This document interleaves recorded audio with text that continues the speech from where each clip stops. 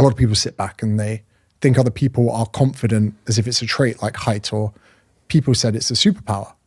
But straight away, I actually typed that in the first part of the book. I was like, confidence is a superpower.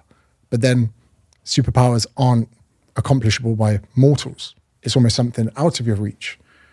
And I'm a big believer that confidence can be within people's reach. And I realized it's not something people are lacking. It's more so the way they perceive and view their reality.